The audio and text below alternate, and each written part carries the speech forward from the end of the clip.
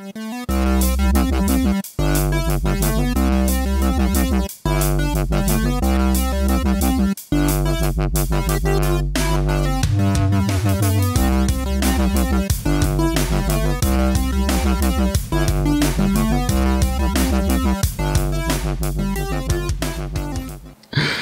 everybody, I'm Ramon Mejia. I'm here to bring you the latest LitRPG news, reviews, and of course author interviews.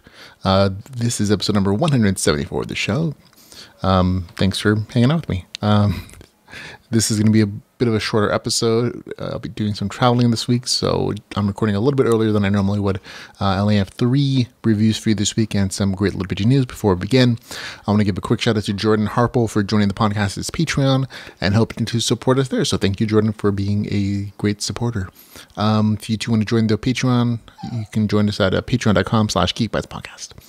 I have 3 new reviews for everyone though, and that includes Stars Awoken, a LitRPG Apocalypse, the System Apocalypse book number 7, also Dungeon Craft Online book number 1, Endless Dungeon Part 1, and the Dark Chronicles book number 3, Pathways. But before getting that, we're going to hit up LitRPG news.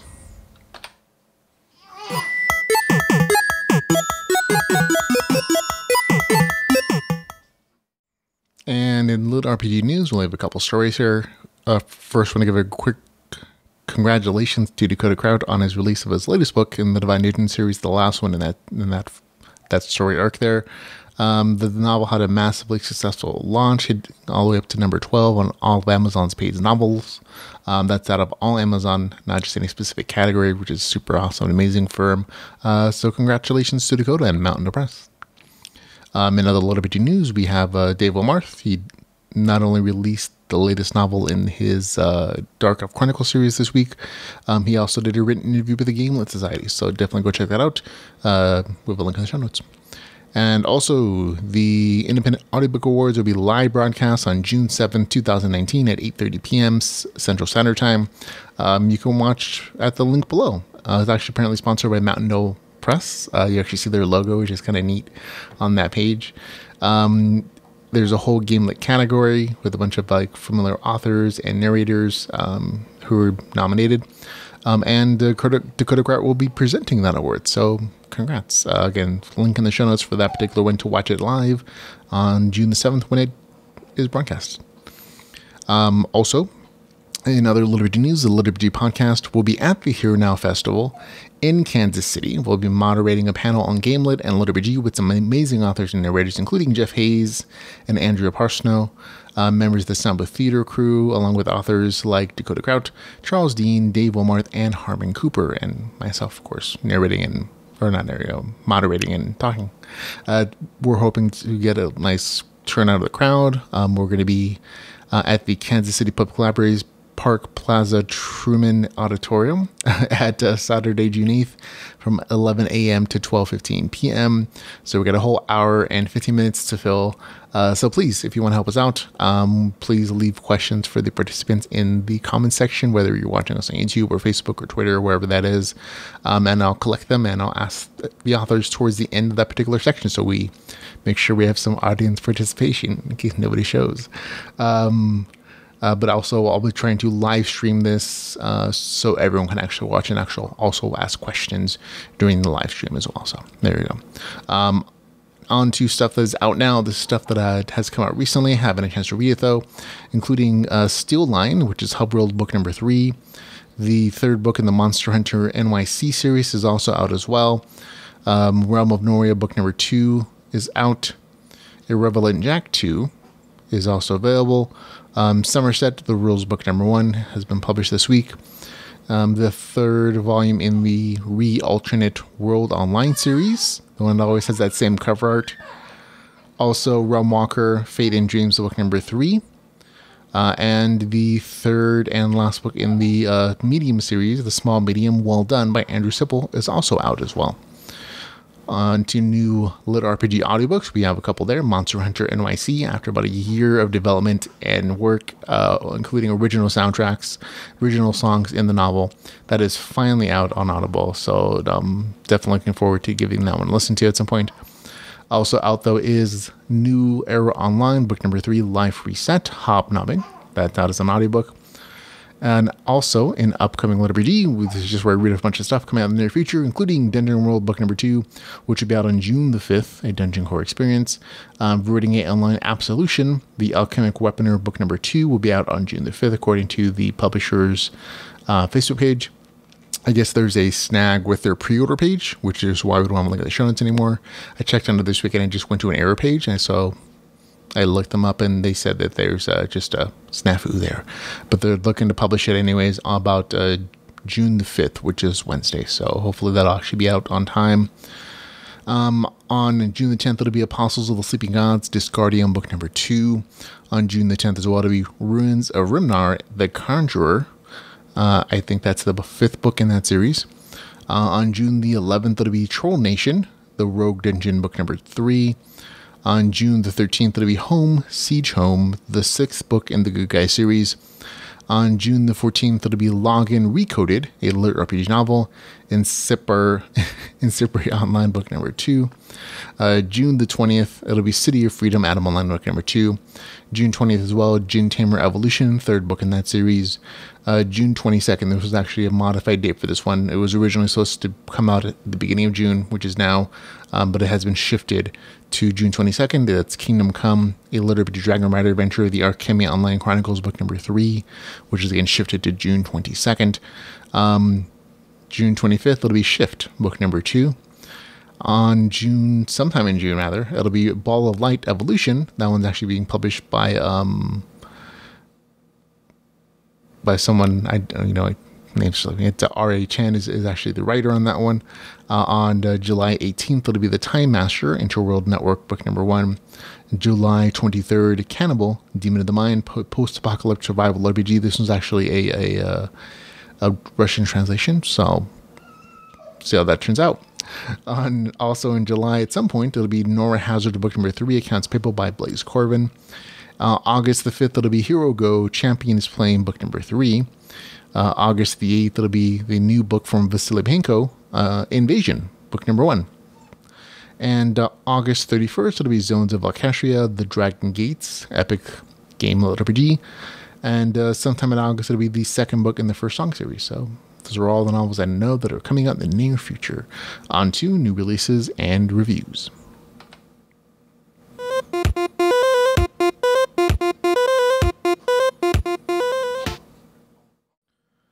And first up for review this week is The Stars Awoken, a LitRPG Apocalypse, the System Apocalypse, book number 7.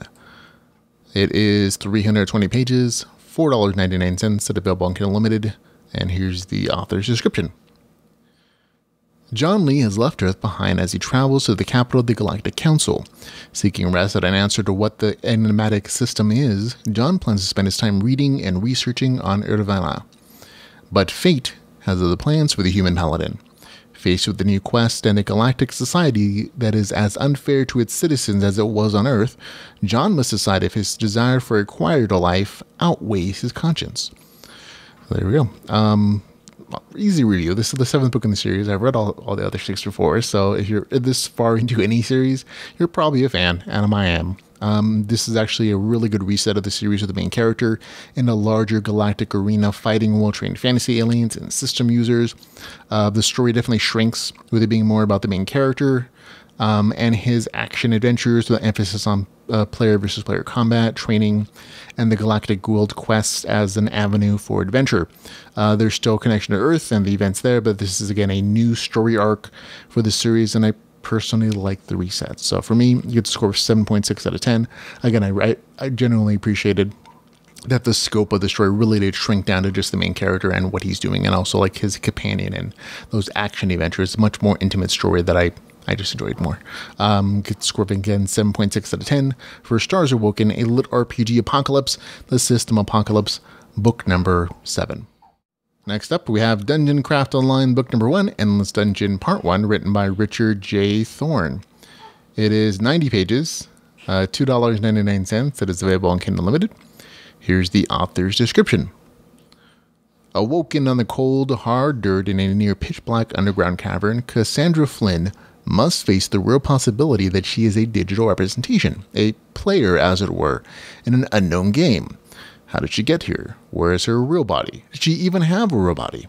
Facing a myriad of unanswered questions, she must learn about her new world and forge a life for herself in this timeless, endless dungeon. With only a wand, a pickaxe, and a certain spunky pet raptor by her side, will Cass uncover the secrets of the game, or stumble to her death in the inky blackness of the unknown? Who knows what lies on the other side, if anything? This is a slice of life, kind of trapped in a game story, with some Minecraft elements used to shape the landscape, build, and craft. Story-wise, it's pretty slice of life. The main character wakes up in the game world with no memory how she got there, and has to learn how the endless dungeon works. She explores, follows quests, prompts, kills mobs, and crafts. There's this minor cyberpunk element with permadeath and trapped players and corrupted code. I didn't particularly like it myself, but it's also not a big part of the story. Also, there is a very sudden ending to the story, which is why it's probably titled Part 1. And I know just some readers aren't going to enjoy that aspect of it, but it is what it is. The RPG mechanics are pretty familiar to most gamers. They are automated in this instance, with the main character gaining new spells and abilities and crafting recipes as she levels. Personally, I would have loved to see more choice in that regard, like her having the ability to choose those abilities and spells as she levels. That's not the case here. I did, however, like the way that health and mana progression was handled in the story, with like actual die rolls. In this case, a d6. Used to determine those increases as the main character leveled. I actually enjoyed the Minecraft elements used to shape the land and crafting. I thought it was a nice little bit of game mechanics you don't see in a lot of LitRPG stories. Although I do think it was actually underutilized when thinking of the story as a whole. It's more used in the beginning and also as like this chosen one aspect. I just thought it could have been used a little more creatively. But it was nice. It was neat. A few of the story and game mechanics did drop my enjoyment though. There's a pet summoning raising mechanic in the story, and while the pet is cute and interesting, the pet is also honestly smarter than the main character. Instead of the main character figuring something out, the author uses the pet to explain something to her often. It makes some of the gains that the main character gets feel cheaper since they're handed to the main character in some respect. Also, the pet she summons is a higher level than her, which I thought was a weird thing. And it just kind of felt off the entire time because the main character's pet often does more damage. The fact that it is a higher level character, and then the main character felt weird without some other mechanic explaining why that was the case, whether it was like some weird meta magic feat or some sacrifice or a taming feature that explained it. So I just felt like a weird off mechanic that just kind of blessed in mind because it doesn't really make sense to my brain. The magic system is also very wand wavy. The main character actually just simply imagines or wishes kind of her new spells, and they show up in her spellbook. There are a couple places where the main character channels powers from the earth instead of using her mana, effectively ignoring the game mechanics that are established. And while these are just kind of minor things, they exist because of that permadeath aspect, and which honestly the story doesn't need. But it is in the story, and so the author has to save his character sometimes. So there's some very thick plot armor used in the story just because the author decided to use permadeath in the story, and so automatically the main character is not going to end up dying at any point. Overall, there are some new elements of the story that I actually enjoyed. It's a decent read if you don't mind the thick plot armor for the main character. I minded though, so just kind of wasn't enjoyable for me. It's not a bad story. It's not even like boring. It just wasn't good for me. So for me, it's a score 6 out of 10. That's Dungeon Craft Online book number 1, Endless Dungeon Part 1, with a score of 6 out of 10. And next we have the Dark Chronicles book number 3, called Pathways, written by Dave Wilmarth. This is 363 pages, $4.99. That is available on Kindle Unlimited. Here's the author's description. Mace and Sherry continue to pursue their mission to eliminate the Black Flame. Nearing the city of Graf, they and the crew of the Sea Sprite were ambushed on the river.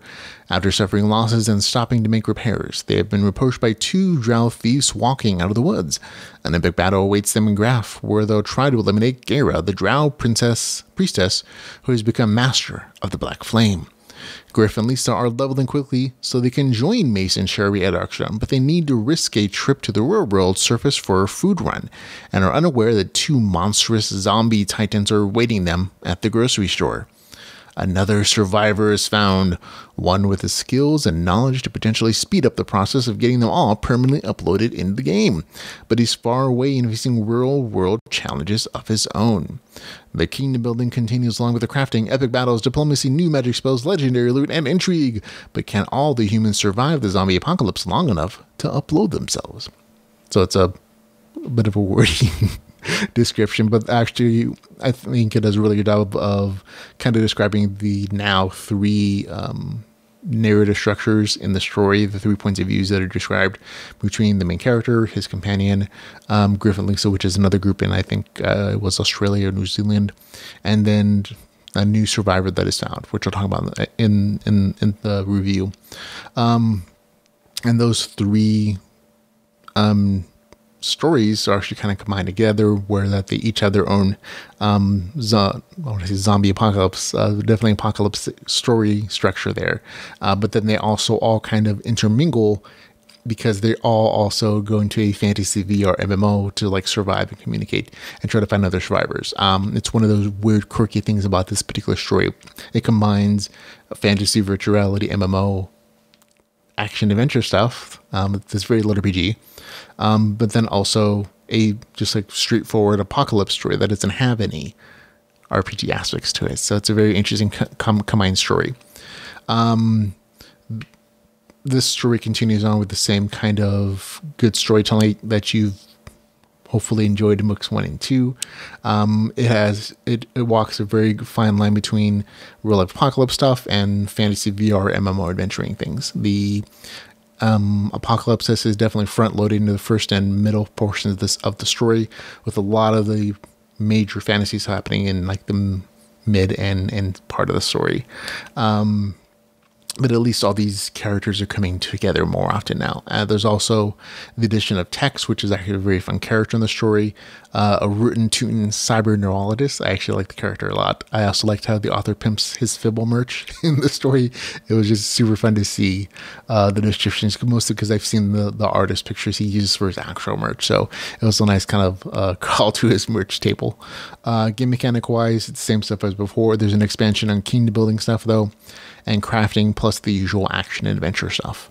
Overall, though, I personally kind of like the survivalist apocalypse stuff a little bit more than the VR MMO fantasy, but it's also really good and engaging and interesting. I had a good time reading it. It gets a score of 7.5 out of 10. That's Dark Elf Chronicles, book number 3, Pathways, with a score of 7.5 out of 10. And that's it for the show, ladies and gentlemen. Thank you very much for listening, for watching. Remember, you can follow us on Facebook, Twitter, YouTube, on Patreon, on our webpage, and a bunch of other nice LitRPG Facebook groups, of course, for you to hang out in. If you enjoy the podcast and want to support us in any way, shape, or form, you can find out all the ways to do so at litrpgpodcast.com/support. But again, until we can hang out again, ladies and gentlemen, thank you very much for hanging out with me this week, and hopefully we can all hang out together. And again, I'm going to try to live broadcast from the Here Now Festival in Kansas City this upcoming weekend. So we can chat then. You can see all the LitRPG authors that are going to be showing up there, and the narrators just hanging out, having a good time together. And if you happen to be in the area of Kansas City, Missouri during the weekend, come on by. I'll try to broadcast where we're hanging out to chill. But like I said, a bunch of LitRPG authors are going to be there. So hopefully it'll be a really fun time. But till we can hang out again, ladies and gentlemen, remember to go read some LitRPG. Goodbye, everybody.